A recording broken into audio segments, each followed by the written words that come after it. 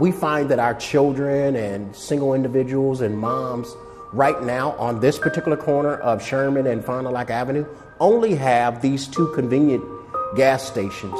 So our children wake up in the morning with just convenient food, if you will, not fresh fruits and not fresh vegetables. So there is a need, and we've learned that our community's pain and our community's voice was, we need a grocery store.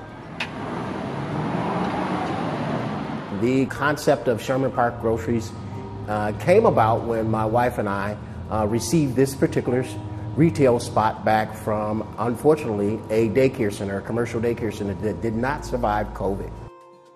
And practicing good stewardship, if you will, saying, God, what would you have us do with this particular site?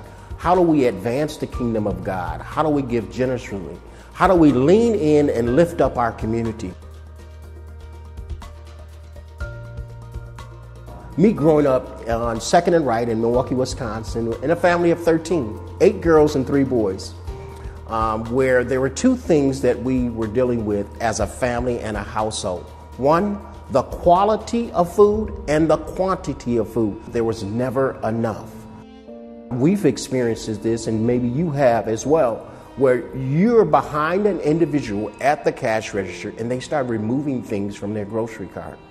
Staple foods, dairy products, bread, fresh fruits and vegetables. Well, the Feed My Sheep room or the Feed My Sheep ministry will allow us to do 100 gift cards on a monthly basis at $50 per gift card. And each one of these gift cards have a contingency to it, or a stipulation, if you will, to them. The stipulation is $25 of that gift card must go to fresh fruits and vegetables. The second $25 of that particular gift card goes to staple foods like dairy products and eggs and cheese and canned goods, if you will. Those gift cards will help bridge the gap, if you will.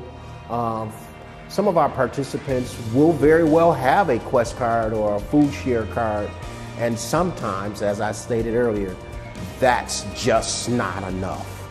This is just one way that we can minister to the others, not just feeding them the Word of God, but letting them literally see the Christianity of giving and spirit of generosity.